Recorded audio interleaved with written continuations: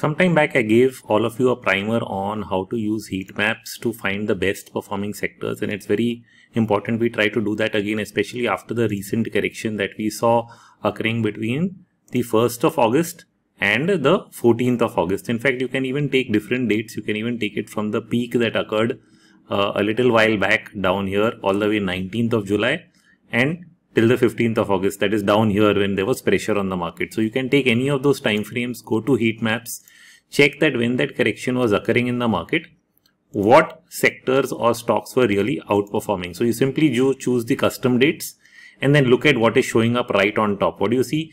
You see pharma followed by consumer durables and then FMCG.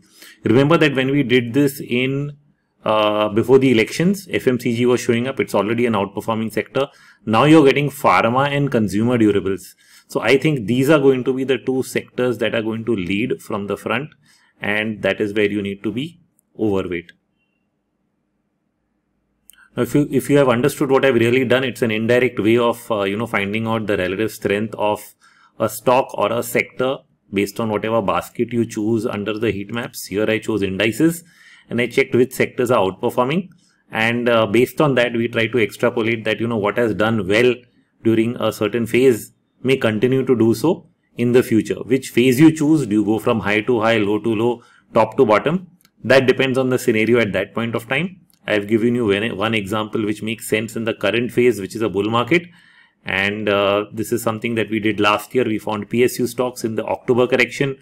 We found FMCG before the elections, and now we are seeing pharma and consumer durables right on top.